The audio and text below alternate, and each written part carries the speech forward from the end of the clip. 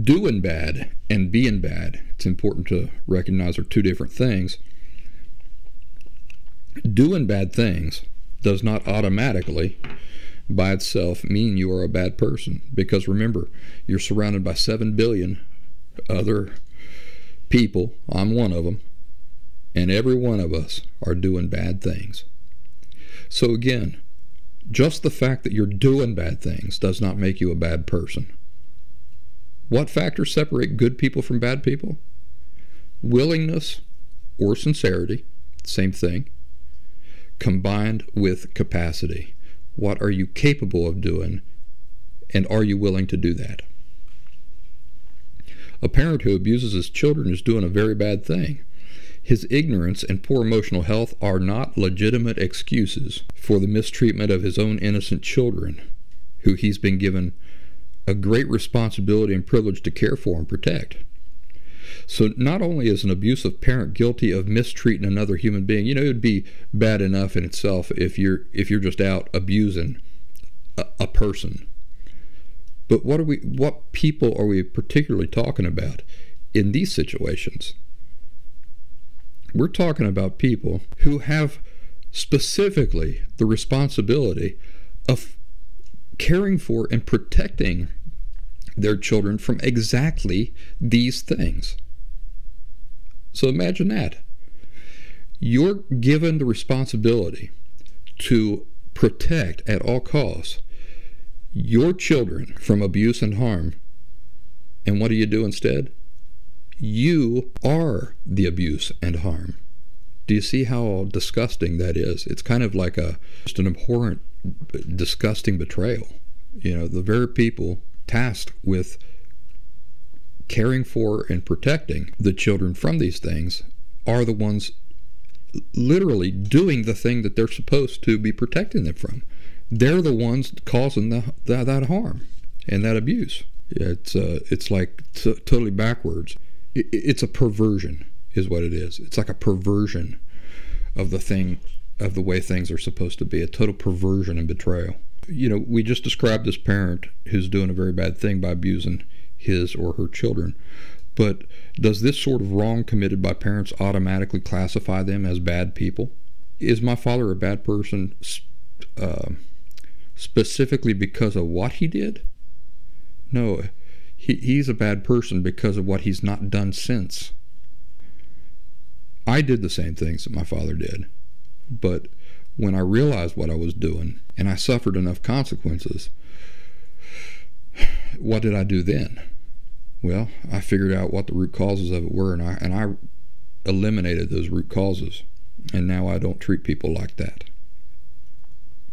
So it's not just the wrong that a person is committing that automatically classifies parents as being bad people. Committing wrong in itself is not what determines if somebody is a bad person. What determines if a person is bad or not is if he or she doesn't care, so therefore doesn't use his or her free will to be willing or sincere to use their capacity to identify what is wrong and change it. That's the defining thing. What would be required for a person to use this capacity to change? Well, the first thing we've already talked about, sincerity, willingness, genuineness.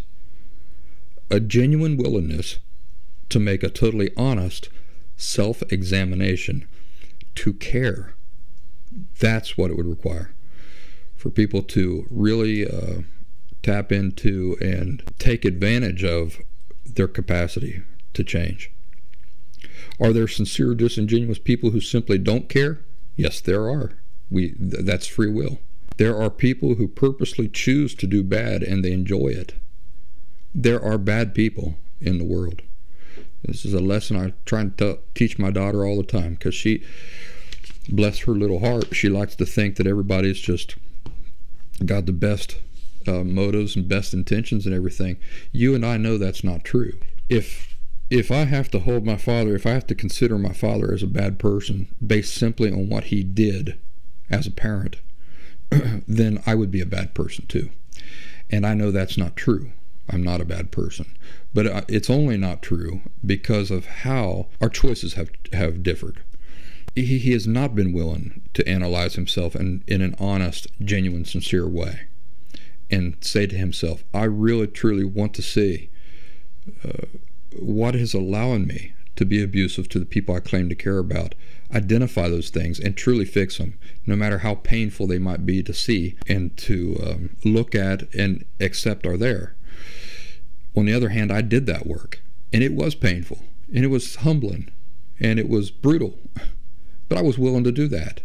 Why? Because I cared. It was something I really cared about. I really cared about not wanting to be the same type of parent that my father was. And then I set my expectations not on what I was able to do or unable to do, but on what my capacity was, what I was capable of doing. That's what distinguishes a good person from a bad person. Do they care for real? You know, and when we're talking about do they care, we were just talking about willingness. Are they willing? And when we're talking about are they willing, we're just talking about are they sincere, genuine. And the principle of capacity versus ability. It's not what we're able to do. That's not the measurement that we hold ourselves to. That we create our expectations for ourselves and others around. Not what we're able to do. Not what they're able to do. It's what are they capable of doing.